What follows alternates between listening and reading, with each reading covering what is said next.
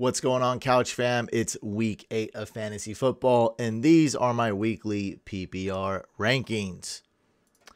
This week, it's all about individual matchups and game scripts. That's going to be the continuing theme for all the games that we're looking at and a lot of the players that we're looking at. And of course, it's all about injuries as well. Lots of injuries.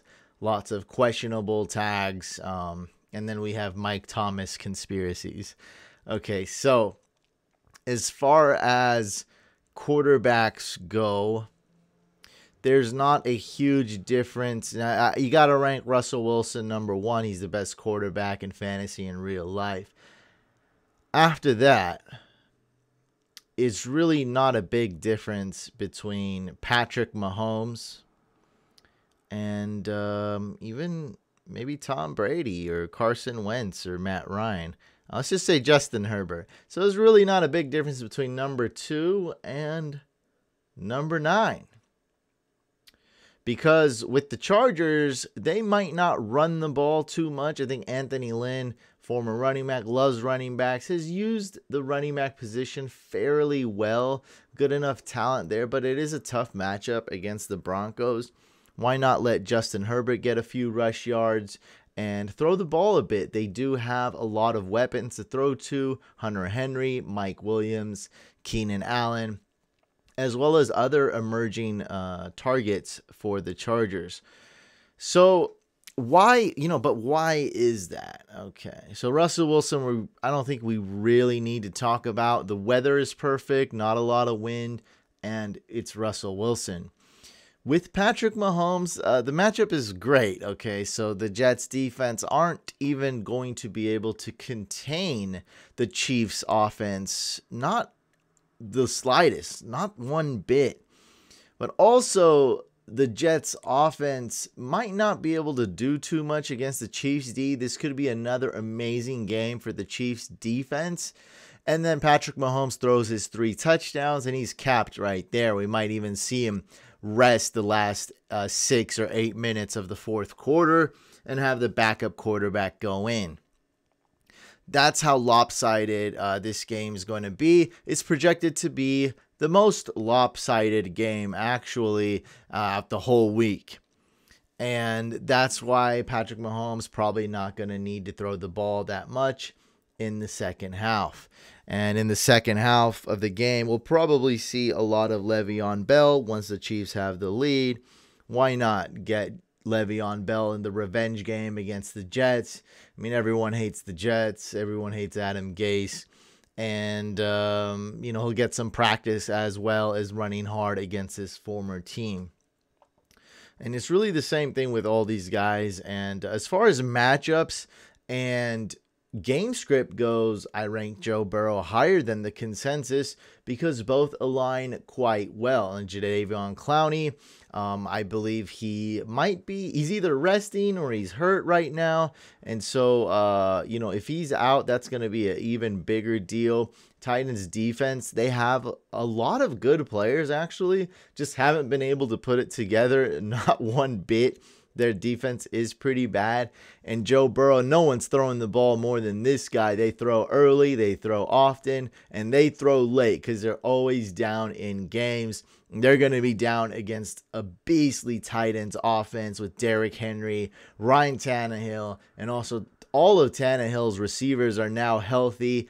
Oh boy, that's not looking good for the Bengals. They're likely going to be trailing this entire game. And then on top of that, Joe Burrow, just like in college, he showed that he's got some wheels and he can get you those rushing stats as well. We love them. He's got Boyd. He's got, I paused right there. I thought I said John Ross on accident, but no. He's got Tyler Boyd. He's got A.J. Green and another great matchup for T. Higgins here going against the Titans. So he's got all his weapons. Joe Mixon might be out though, but I don't know. I think that might even help Burrow more. Maybe they throw the ball a couple more times. And Gio Bernard, one thing he's really good at is catching the ball. And so that's not going to really affect Joe Burrow much. I'd say that's a non-factor as far as ranking him for fantasy quarterbacks. Yeah, I mean that's really it. Also, one thing that is a huge deal, I forgot to say in the intro, is the weather and the wind. It's going to be quite the factor, as some of the wind projections have picked up. So this is a dome game, actually, in Detroit. They're playing in a dome, but we have the Browns Vegas game in Cleveland, 25-mile-an-hour winds. Now 16 and above is strong winds that affect the game, but when you see 25 plus, that's a huge red flag. It's not caution anymore. It's really watch out. That means very little deep passes, if at all, and a lot of running and a lot of short passes. And yeah, so that game's very windy. Also, the Packers game, this is going to affect a lot of the long throws right here. And then, the Bengals game, a little bit of wind. And Bills game, a good amount of wind. That also means lower scoring games. And then this one is probably the biggest, just because I hear about the swirly winds in Chicago. So not only could it be very, very strong winds, but also unpredictable winds and swirly winds where the direction constantly changes. And that's going to be very difficult for quarterbacks and kickers. So, yeah, just keep note on that. The little bit of rain or something, I'm not too worried about. But, if you got rain on top of the wind, that makes it even worse. So now it's wet. Now visibility could be an issue. So just take note of the weather. I don't like to overreact when it comes to weather, but you got to know what to look for. And that's going to come into play here. So yeah, I mean, this game here, keep track of the wind. You got to keep track of the wind. Let's move on to running backs. And Derrick Henry going against the Bengals. That's my number one running back. It's got to be. And even ahead of Alvin Kamara in PPR. And you know what? I actually love Kareem Hunt so much that I'm ranking him ahead of Kamara. And Kamara in PPR, look, he's amazing, but this game here could be absolute death for the Raiders. We can see Kareem Hunt get 200 yards. And when you see that type of upside, so, the volume is going to be there. The efficiency is going to be there. And Kareem Hunt in the pass game is quite deadly, especially with these high winds. We're going to see a lot of short passes to the tight end, to Jarvis Landry, maybe Hunter Renfrow, maybe Aguilar, definitely Darren Waller. And so this is definitely the game script, the matchup for Kareem Hunt. And the Eagles, with DiNucci, let's move. Ezekiel Elliott really can't be trusted. So let's put him like right here. We got to move him down a few spots. Look, if Dalton was alive and he was going to play, I trust Zeke a lot more. And I'm starting Zeke, don't get me wrong. I have him in 2 leagues, and I'm starting him in both leagues. Not even questioning it. But just temper expectations, right? Like, DiNucci against the Eagles defense, it's not right. That whole team's a dumpster fire, and it's trending downwards. They're shipping off players. They're probably looking more towards next year. They're definitely not winning a Super Bowl this year, so why not play a little bit for the future? You got to think about the next 2 years. What are you going to do with Dak? How are we going to improve the defense? You got to make those tough decisions. Ronald Jones, I don't like him anymore now that Fournette is available. And he's healthy, but this is a good game script for Rojo. He could be getting a ton of carries with the Bucks being up against the Giants. Also, Aaron Jones, I really thought he was going to play, but if he's not, again, this is one of the games with strong wins. Jamal Williams, oh boy, we're looking at a RB1. Let's even move him up. Let's move him up another one, heck. And if Aaron Jones isn't playing, I'll move him up ahead of Gurley. But I really don't know. Let's just say he is playing. Let's move him. You know what? Let's move him up another spot. Because if Aaron Jones is out, we're looking at a high-end RB1 basically. Like, it's going to be so crazy. Dalvin Cook also should be getting a lot of run. What's the chance he sits? I guess there's a tiny chance he doesn't play. I'm expecting Dalvin Cook to play. Okay, with wide receivers, this is the toughest position to rank for me this week, and it's from a lot of what I was saying, and we're talking about some individual matchups here. Tyreek Hill, great matchup. Devontae Adams, great matchup, but that wind scares me. And that wind, Devontae Adams is still going to do well. It's just the wind is going to limit those big plays. And so, instead of Devontae Adams getting 10 catches for 110 yards, he might get 9 catches for 79 yards or something like that. A lot of shorter passes, a lot of more manufactured plays, rub plays, pick plays. They don't want to call it that. And so, you just gotta, but you gotta rank him number one though. Like, the individual matchup. No one's gonna be able to cover him on the Vikings. Like, that's for sure. And I've always thought these Falcons games are gonna be shootouts and high scoring. And other than the Cowboys game, they've been a little bit disappointing as of late. But with all this weather going on and these strong winds, I think this is the game that's a good game to target as far as fantasy points. Curtis Samuel might do some things. Mike Davis is sure to do some things. Todd Gurley has a decent matchup. He's a low-end RB1. Yet again, Calvin Ridley, Julio Jones, DJ Moore again. It could blow up. And then Robbie Anderson. I love all these players in this game.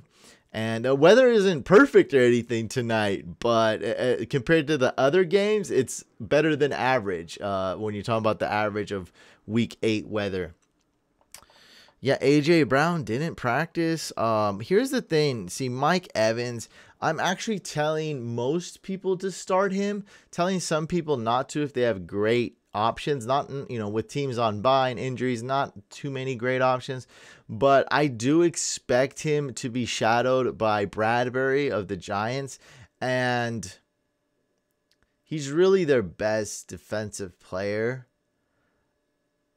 And I don't think he's going to do well. Now, it's just a tough one to put. So I think a guy like Tyler Boyd has such a better matchup, and we know what's going to happen. The Bengals are going to throw the ball, that I would rank him a little bit lower. So let's move him down just a little bit. And then we got Jair Alexander. That's another one I wanted to talk about. A lot of people are talking about best defensive player this year. He could win that award, Defensive Player of the Year. And he should be on Adam Thielen. So let's move Adam Thielen down one spot. And he could shadow Adam Thielen the whole game, while Justin Jefferson will have a sexy, sweet matchup. And it could blow up another game right here. And so let's put Justin Jefferson. Let's just move him up a couple spots. Because I love Cooper Kupp's matchup. I think they're going to be using him. Maybe some more 3 wide receiver sets. Tyler Higbee is trending upwards to playing. But if Cooper Kupp stays in the slot, he's going to do a lot of damage. And I think that's going to happen. That's why this is a Cooper Kupp game. Robert Woods, again, will probably be disappointing. Let's move him down a few spots. Yeah, and so I like this looks pretty good. Travis Fulgham, actually, amazing matchup. He should do well. And that's what I want to talk about with Wentz, actually, and I didn't. So with Wentz and the Eagles D and the Eagles offense, now if DiNucci is starting, and even if Dalton is starting possibly without practicing much this week, it could be a problem game where the Eagles have a lead in the first quarter and absolutely dominate this lopsided game. And so, yeah, Travis Fulgham could get his, and then, you know, it could be just let's run with Corey Clement, you know, instead of Boston Scott even. Let's let everyone rest. With that being said, I still like him, and you may want to start him as a wide receiver 3 or flex, even wide receiver 2. So he's good. I like him. Just know that some of the upside is limited because of the game script. You know, I'd probably rather start him over. You know, Hollywood Brown's got a tough matchup. But what about Jalen Reagor, folks? He's back. He's healthy. We got to rank him a little bit higher. Jalen Reagor is looking like he's going to play. He's activated off IR. So let's just move him up a few spots. And, you know, a few dozen spots maybe. I don't know what's going on with Mike Thomas. Don't ask me. Let's just put him here for now. 34. Consider starting him, but probably bench him his first game back. Let's do that. I think that's a good spot for him right there at 34. For tight ends, I think this is the first time I'm doing this. I'm ranking Kittle number 1. His individual matchup is not great because the Seahawks are doing okay against tight ends. But there's not quite a tight end like George Kittle out there.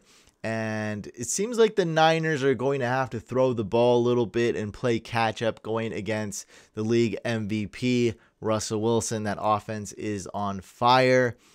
And Kelsey, I love. He has the best matchup as far as the Jets playing tight ends, as far as his individual matchup.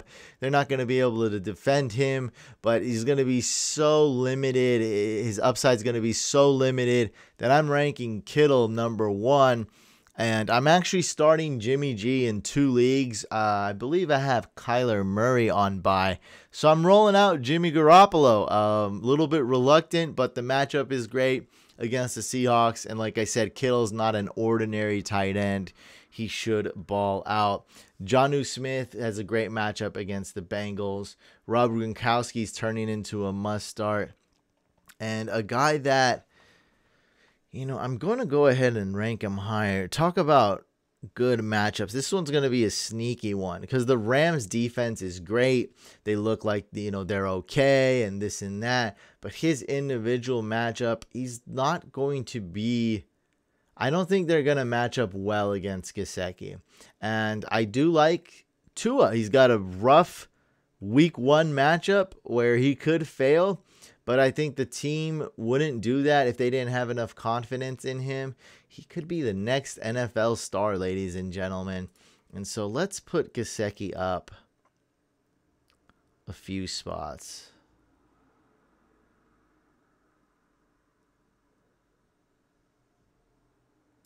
Let's put him right here. And the reason I didn't put him ahead of Gronk is just because a lot of injuries to the Buccaneers. Antonio Brown's not playing week 8. Chris Godwin is injured. Scotty Miller downgraded to questionable all of a sudden. And we know O.J. Howard is injured. So with all these injuries, Rob Gronkowski's a pretty good start. And so I'm going to rank it like this. I like Gesicki as a really good sneaky start this week. Now, the top 2, these are super elite defenses. That's the Chiefs D going against the Jets and the Eagles D going against DiNucci's Cowboys. Now, the Bucs D is right behind them going against the Giants. You figure with Daniel Jones and that Giants offense, defenses will figure out a way to get points. Whether it's interceptions, QB pressures, sacks, Danny fumbles, Danny trips, something's going to happen to where the Bucs are going to get fantasy points. And a little bit surprised here maybe. I moved the Saints D all the way up here. It's going to be windy. That usually means low scoring. Also, the Bears don't have an O-line. Montgomery, he's an okay talent running back. I'm a fan of his, but they just can't run the ball. And a lot of injuries to the Bears, including Allen Robinson, who may not be able to play in clear concussion protocol. I'm not expecting him to. Allen Robinson, by the way, one of my favorite players in the league. I love him. but I don't think he's going to play. And if he doesn't play, that's going to completely change this game, because the defense for the Saints are going to be able to game plan around that. They're not going to need to focus on, all right, let's stop Allen Robinson. Where's Allen Robinson lined up? Are we single covering him? Are we double teaming him? Do we have faith in Marshawn Lattimore to shadow him? All that stuff in the coaching room, in the defensive room for strategy, gets thrown out the window. Now we're just like, all right, no big plays will win this game. Like, it's going to be an easy game without Allen Robinson. So even when Allen Robinson's not getting his stats, his receptions, his touchdowns, his yards, defenses still have to worry about him because he's their best offensive player. With him out, completely changes everything. Now it's like, are we going to put Javon Wims out there a lot, the Bears, as a wide receiver? Are we going to play Cole Kmet a lot and go 2 tight end sets? Are we going to try to run the ball? It's just not a good look. And they're pretty much tied with the Bills. Now, the Patriots have surprised us before, but with this weather condition, a low-scoring game, and Julian Edelman being ruled out, I guess we can put the Bills in an elite category as well. So these top 5 defenses are all great. So pretty much checks all the boxes for the Bills defense, except one is that you got Bill Belichick and Cam Newton and a team that when you think they're down and out and they're going to suck, they pull off some crazy victory. Now, that Patriots magic has worn off the past couple years. It's not, I mean, it's still there in New England, but it's not so potent, okay? It's kind of hidden. It's kind of dormant. That magic still exists. I don't think the Patriots will be able to ignite it and use the magic this week, but there's always that small chance, right? Any given Sunday. I don't know if you can say any given Sunday if it's not a Sunday game. It doesn't work, I don't think. Yeah, so try to get one of these top 5 defenses if you can. And if you can't, good luck this week. Just roll with whatever. Also, I'm telling everyone to pick up the Patriots defense for next week because they play the Jets. Always think ahead. I'm even hoarding Chargers and Dolphins D in some leagues.